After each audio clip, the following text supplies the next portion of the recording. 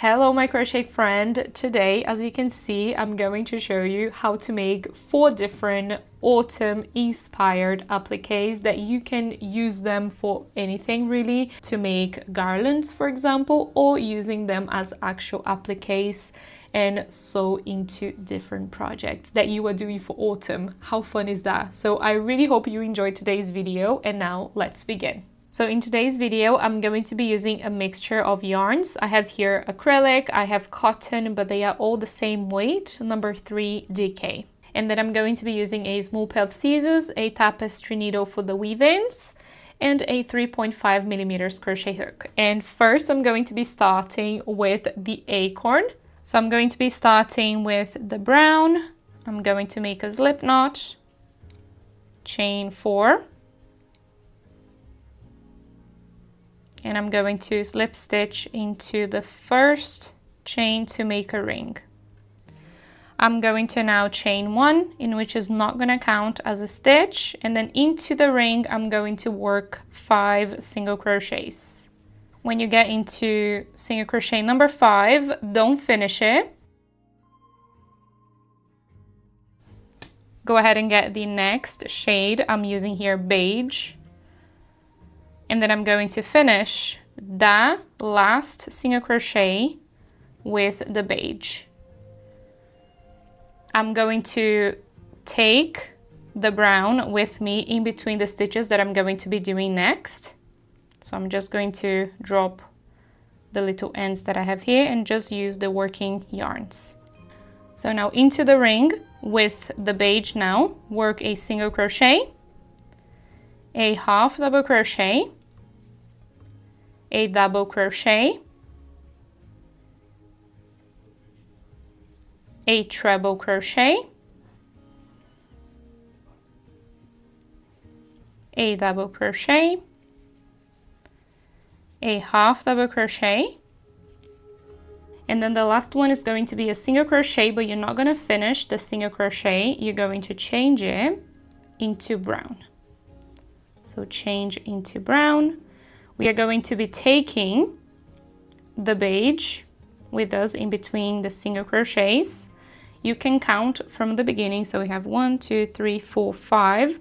So this is our next stitch. So single crochet into the next stitch available, and then single crochet into the following one, and then into the next stitch, work a single crochet, chain 4, 1, 2, 3, 4, and then slip stitch all the way down, skipping the first chain. So slip stitch into the second, slip stitch into the third, and slip stitch into the 4th chain from the hook, like this. Now single crochet into the same stitch that you did the last single crochet, and now single crochet into the next 2 stitches, but don't finish the last one. We are going to change into beige. Make sure that everything is nice and tight. We can now drop the brown and just use the beige to finish it off. So go into the next stitch and single crochet, following one, single crochet, and the next one is single crochet. So single crochet into the next 3 stitches, and then into the following one, work 2 single crochets into the same stitch, and now you're going to work 1 single crochet into the following 3 stitches. And now to finish it off, just slip stitch into any stitch that you can see here on the side where you have the brown. And now you can chain 1, cut off both yarns, fasten off the beige, and you can now weave in the yarns that you have here at the back. So this is how you crochet the little acorn applique. And now I'm going to show you how to make the tiny little pumpkin. So I'm going to be starting with the orange. So I'm going to be making a magic ring, but you can also do a chain of 4 and slip stitch to make a ring, like the acorn. I'm going to chain 1, in which is not going to count as a stitch, and I'm going to work 8 single crochets into the ring. So once you have 8 single crochets, pull the tail, the end to close the ring, and we are not going to slip stitch, we are going to work continuously around. So into the following stitch available, work 1 single crochet and 1 half double crochet, all into the same stitch. And then into the following one, work 2 double crochets, into the next stitch, work 2 double crochets, and then into the following one, work 1 half double crochet and a single crochet, but don't finish it. Bring now the brown. So now take the brown and finish the single crochet with the brown. You're going to be dropping everything. Make sure that you just leave a little tail for the weave in when you're changing colors. I'm now going to chain 4, 3 and 4. And then I'm going to be skipping the first chain, going to the next one, slip stitch, following one, slip stitch. You can now cut off the brown, leaving a tail for the weave in. We are now going to be changing colors into the last chain. So go into the last chain. I'm taking 2 loops of that. I'm going to drop the brown. We are not going to be using that anymore. I'm now taking green, and I'm going to be finishing the slip stitch using the green. So now I'm going to be making a little leaf using the green. So chain 4. And then I'm going to be skipping the first chain and then work 3 single crochets into the same next chain, and then do 3 single crochets into every chain down, so into the next 2 that we have here. Make sure that the last one you get 2 little loops, and I'm going to be changing colors into the last single crochet. So make 2 single crochets into that last chain and then don't finish the last one. You can now cut off the green, leaving a tail for the weave in. And now I'm going to be changing back to orange. So the orange is here. Make sure that you just move around all the ends you have. And then take the orange, tighten the green, and finish the last single crochet using the orange. Just make sure that you tighten everything. It's going to bring everything closer to the base again. When you tighten the orange as well, it's going to be very close to the base, as you can see. Now you're going to find the next stitch available, which we can clearly see is right here. So into that, you're going to work a single crochet and a half double crochet into the same stitch. So now work 2 double crochets into the following stitch.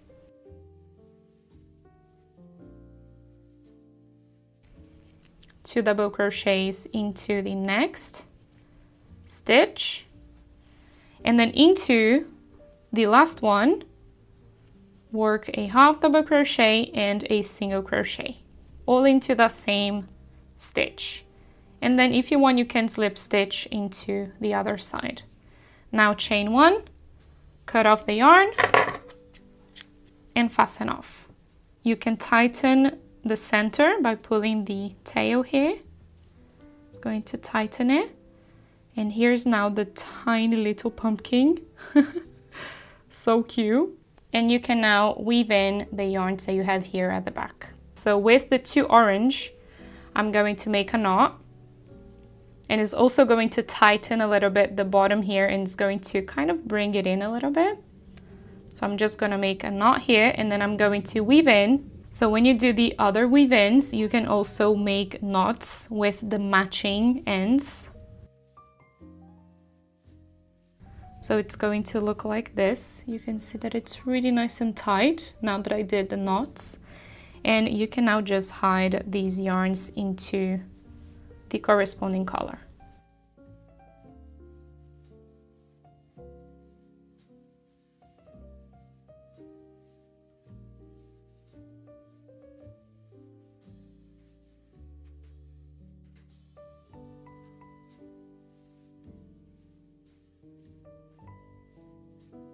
So these are the pumpkins. Now I'm going to show you how to make this little leaf right here. And this one I did in green. The next one I want to do in mustard. So begin by making a slip knot and then chain 12. So once you have a chain of 12, you're going to be skipping the very first one, and then you're going to single crochet into the next 4 chains. So 2, 3, and 4 single crochets. Now into the following stitch, work 1 half double crochet. Into the next one, work a double crochet, a treble crochet,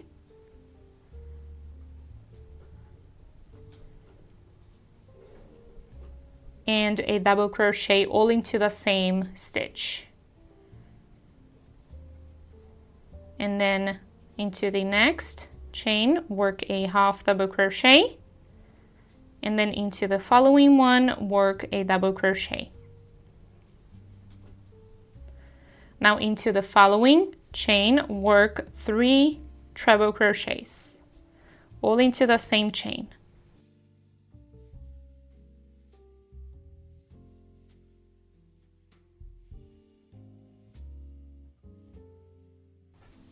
Now half double crochet into the following one.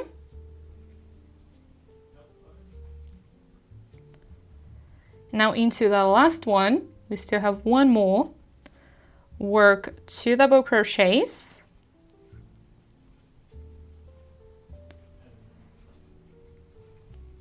And then a treble crochet. And 2 double crochets all into the same chain. Look what happened. There is a little knot here. I don't know what happened. There we go.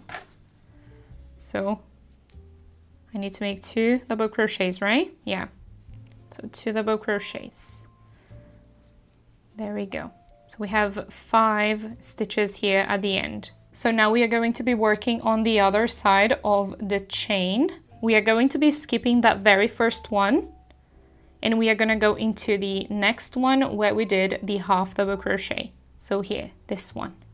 So work a half double crochet into that one, and then into the following stitch, work 3 treble crochets,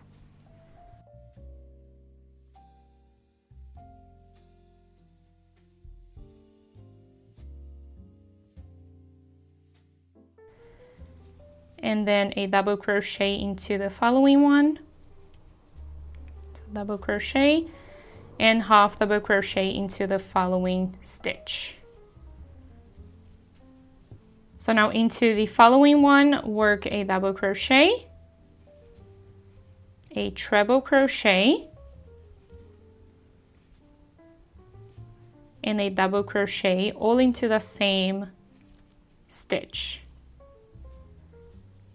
And now to finish it off, work a half double crochet into the following stitch, and then you're going to slip stitch into any next stitch you can find, just like this. Now we can chain 1, cut off the yarn, leaving a tail for the weave-in, and now we can fasten off.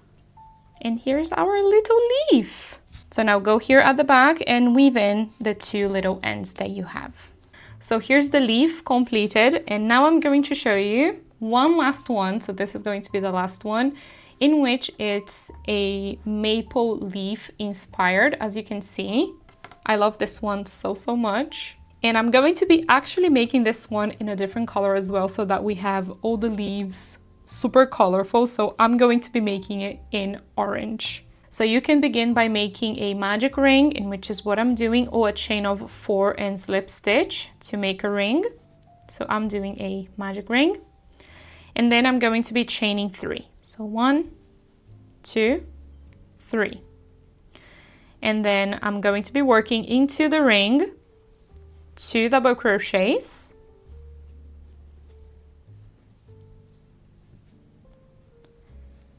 and then 3 treble crochets. So 1, 2, 3 treble crochets. So now chain 1, and then to continue the other side, work 3 treble crochets into the ring,